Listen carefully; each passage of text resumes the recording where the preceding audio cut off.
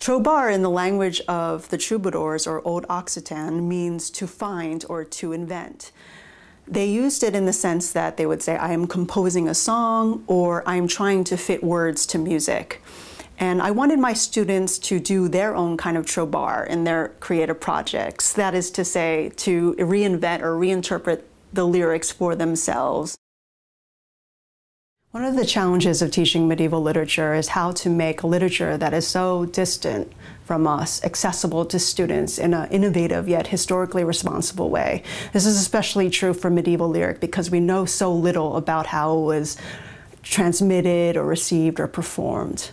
But one of the things I wanted to emphasize in my course on troubadours, who were lyric poets of the 12th and 13th centuries, was how this lyric was performed before a live audience. And I wanted them to think about this through doing creative projects in which they could translate or reinterpret these lyrics in a way that was meaningful for them.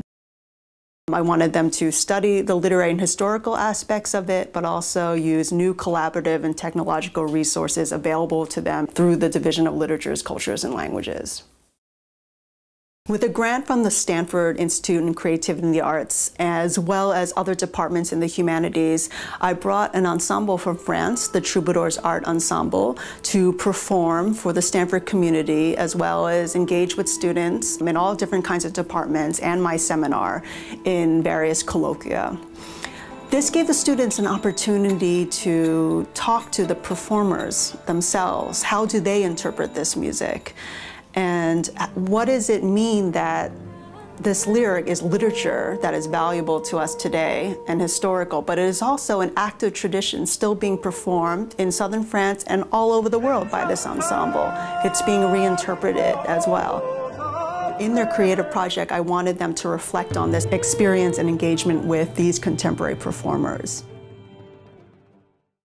In addition to collaborating with SICA as well as other humanities departments, I also collaborated with Zach Chandler, the academic technology specialist in the DLCL, and Experimedia in the division to try to think about this performative aspect and also the students' interaction with the ensemble by having them make creative projects in which they could trobar, in which they could invent and reinterpret this lyric for themselves using multimedia resources. We built a site with the help of Experimedia, performing trobar. The website was designed as a workspace for the students so that they could think about and analyze this lyric in different ways using video clips or other kind of footage, basically in a way that was different from just writing papers or reading books. And they could also get feedback from each other and from me in a very interactive, active way. So in the lab that was part of the course, the students made different final projects that were translations, interpretations of the lyric that took into account all these performance aspects and the interaction with the ensemble. Jasmine Hugh made a creative project that reflected upon the linguistic aspects of the lyric. She was interested in the way that troubadours would call out to their audience by saying, "Listen up," or "Hear this, you out there." And she wanted to think about how one could translate that into a video experience or some kind of multimedia experience. And in her video, she foregrounded the way that even though we read these lyrics in books, there is a way that a video or sound could call out to us, a contemporary audience, in a way that reenacted what the troubadours were doing.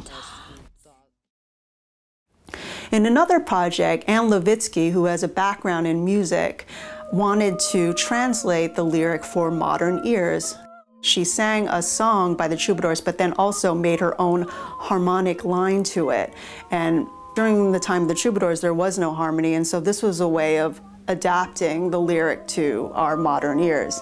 She was able to reflect upon the way words and music fit together or work together in the lyrics in a very interesting way. What's great about Anne's project is that she's been able to extend her research through the project beyond the parameters of the course. This summer, she received a grant to study and look at manuscripts at the Bibliothèque Nationale in Paris, but she's also going to be performing with the Troubadours Art Ensemble and recording with them as well on their upcoming CD. So this is very exciting because she's been able to continue the collaboration with the ensemble, as well as continue her interest in the archival and literary aspects of the lyric. When she comes back, we're going to continue developing the website for a future course, and she's going to sing songs of the lyrics working with me so that we can have our own in-house archive of the Troubadour songs as a student resource. I see the Performing Trobar project as continuing in this way, in the sense that we have this website that can serve as an archive for future students who can look at the creative projects archived on the site. And also it can continue the collaboration with not only a community at Stanford, but also a community in France and other scholars and students. So it's very exciting to be able to have this cumulative development and cumulative collaboration through the website. It has a great effect of extending and perpetuating this kind of research. And what I hope it does is that it helps us think about new ways we can teach and study medieval literature and culture by using collaborative and technological resources.